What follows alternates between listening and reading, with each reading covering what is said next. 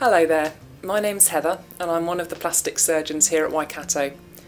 I'm going to talk to you about the surgical journey that takes place when you have a suspicious mole that needs removing, and also the further surgery that happens once you have a definite diagnosis of melanoma. Let's consider the first scenario. Either you have a new suspicious mole or an old one that has shown some recent change. If we feel there are some concerning features, then in the first instance we will recommend that it be surgically removed and sent to the laboratory for the pathologist to look at and diagnose whether or not it is a melanoma. This is called an excisional biopsy. The excisional part means that we remove the whole of the mole with a narrow border of normal tissue around it, and the biopsy part means it is sent for analysis to diagnose what it is. The excisional biopsy is what we call a minor procedure, and you will be able to go home the same day. However, you may be at the hospital for a whole morning or afternoon, waiting with several other patients, so do bring a good book as there will be a degree of waiting around. The surgeon will explain the operation to you and will draw around your suspicious mole. We take 2 mm of normal tissue around the mole and draw an elliptical shape that allows easy closure of the ensuing wound. Next, we will inject some local anaesthetic into the area to numb it. This does sting and make your eyes water a little, but it ensures the area is numb for the operation. We will then get you into a comfortable position for the surgery before cleaning the area with some sterile solution and then covering you in green or blue drapes. This is to keep things as clean as possible. We will then remove the mole, stopping a little bit of expected bleeding with a cautery device. We will stitch the wound together, leaving it feeling a bit tight.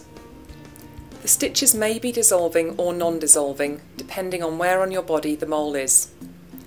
We will also apply a dressing for you and give you instructions as to how to look after the area, when to have your stitches removed, and when you will be seen for the results of your mole.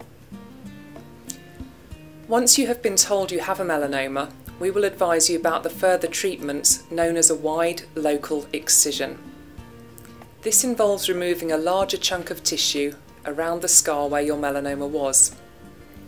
Research and studies have shown clearly to us that by removing a further 1 to 2 centimetres all the way around the scar, there is a reduced risk of your melanoma returning in the same place. The wider excision usually entails a very similar process to the excisional biopsy, except that the area removed is wider and deeper. This therefore means a longer scar that will feel a lot tighter. We once again send off the tissue for analysis in the pathology laboratory. On some parts of the body where there is inadequate skin laxity, we may not be able to close the wound directly. However, we have various manoeuvres for covering the gap, and this can include using a shaving of thin skin from elsewhere. This is called a skin graft, and it leaves you with a sore patch, rather like an abrasion on your thigh, that will heal by itself over time with dressings.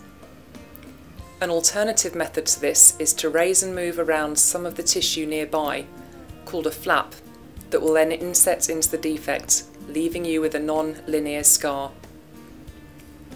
Grafts and flaps are often still done as a day procedure under local anaesthesia, but occasionally we may keep you in the hospital overnight if you need a bit of extra help. Once again, we will give you careful instructions with regards to resting and wound care, and will advise you when to have the surgical wounds checked and stitches removed.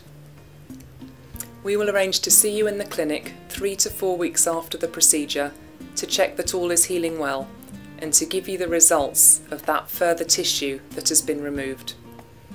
At the clinic we will also give you advice regarding self-examination and precautions to take with the sunshine, and will explain your ongoing follow-up and surveillance regime.